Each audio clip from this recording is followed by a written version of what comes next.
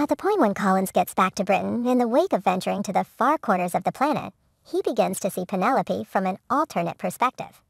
He starts to realize that she is not the shy, awkward girl he used to know. Rather, she is a clever, witty woman who piques his interest. Colin and Penelope begin to develop feelings for one another as they spend more time together. Penelope's secret, on the other hand, complicates their relationship. For a really long time, she's been composing a tattle section under a nom de plume, Whistledown, which has made her the talker for London's high society.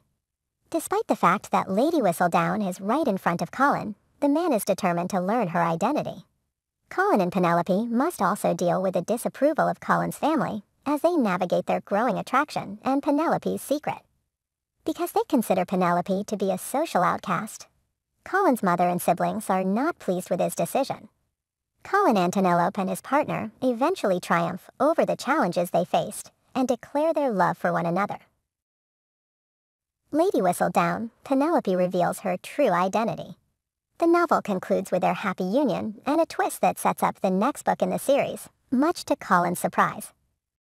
There will be a return of Kate and Anthony, but what about Daphne? Fans of Daphne and Simon were worried that the creators might do the same with Anthony and Kate, just as they did with the main characters in Season 2.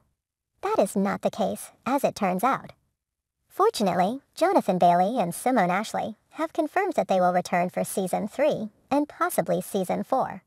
After that, Jonathan made a joke and said that it would be impossible for him to attend every sibling's wedding in the upcoming seasons.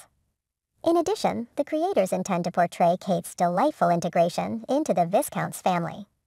There are also rumors that Anthony and Kate might have their